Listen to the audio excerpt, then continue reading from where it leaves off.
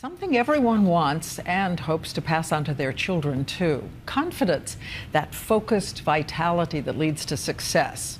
Well, right there on the cover of the Atlantic magazine, our own Claire Shipman, who has written a book, The Confidence Code, on the new science that says you can transform yourself from a worrier into a warrior.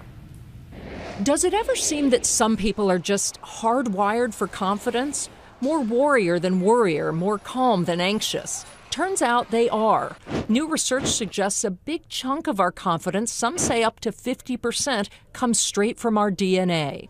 I was busy researching the origins of confidence, and I set out to learn my genetic blueprint.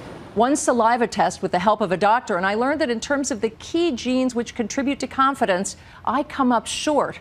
I'm more prone to anxiety than resilience, and I'm more of a worrier than a warrior. That's just one part of a larger confidence equation. Hormones like testosterone give men a boost. And the parts of our brain we use matter. Women rely more heavily on a section nicknamed the Worrywart Center, for example. But even if you are a natural-born warrior like I am, you can overcome the confidence cards you're dealt at birth. We have the potential to rewire our brains.